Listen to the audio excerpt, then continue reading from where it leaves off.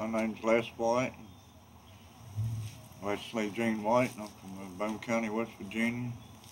Here with Julian and the gang, hanging out, having a good time.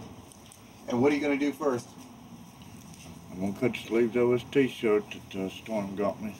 My favorite word, call the law. Boo-boo, Judy. That's just my favorite word, call the law. That's all you hear in this town. He got it. Okay. He got it.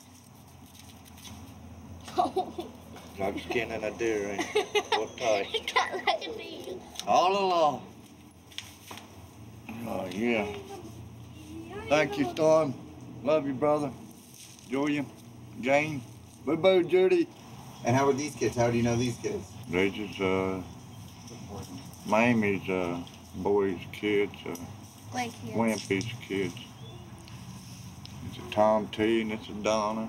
Gas is different than lighter fluid now. You take lighter fluid and it's like doing a great hit of acid or something. You'll laugh all night, smoke your big joint.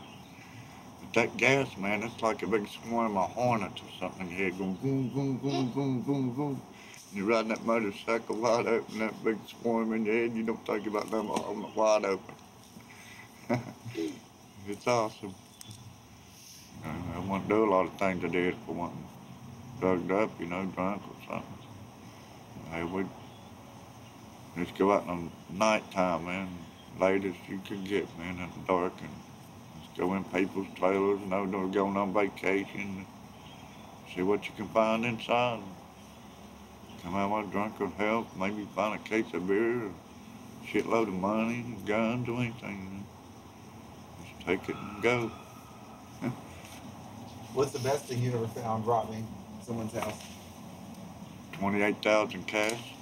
I told my man's dad now, see, they can't prove it. But I didn't get it. This bitch I was married to got it. My ex-wife got it.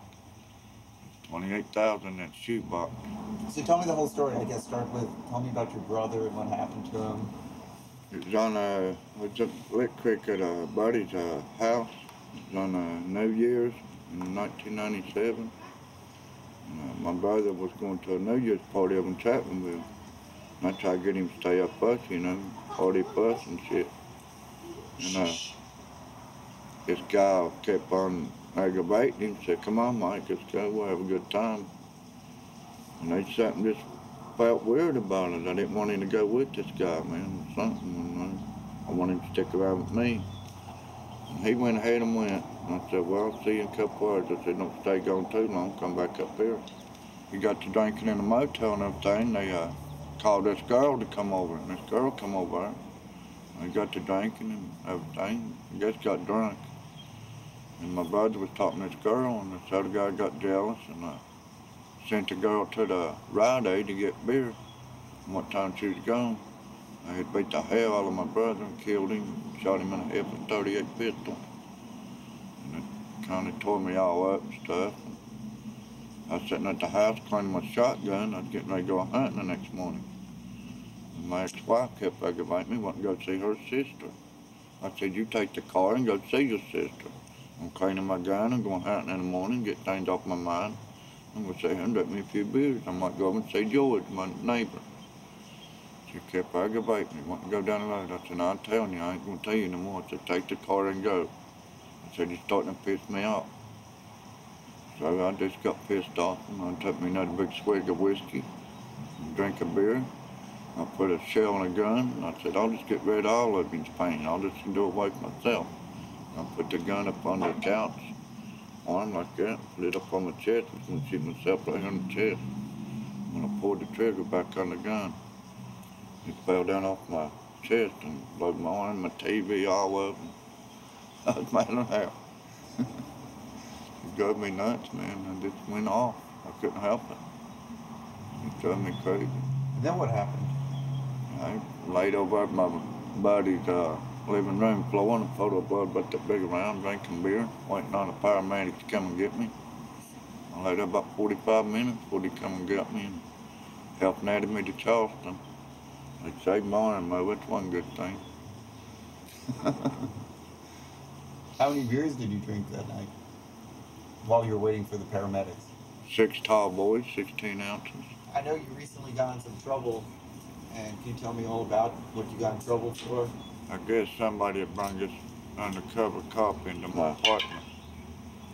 I sold him a little bit of smoke and told me I had to report to the jailhouse. I made it 12 before noon.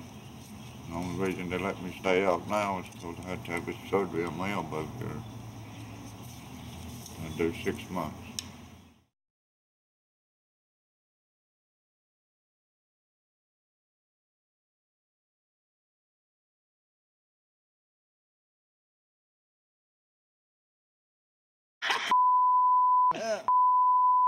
Fuck West Virginia and fuck the goddamn law. And they want to give me 6 months for selling to an undercover cop that I don't think I really sold to. Don't even know if the story's true or not. So I just cut out, went to fucking and I'm having a ball. Come and get me, Law. Judy. Hey, baby, what's up? Come Yeah. Call the Law, Judy. All right. Yeah, we're from West Virginia, baby. Yeah. Yeah, hell yeah. Come on, let me rock you. Yeah, baby. We got it all. We got it. Fuck Boone County.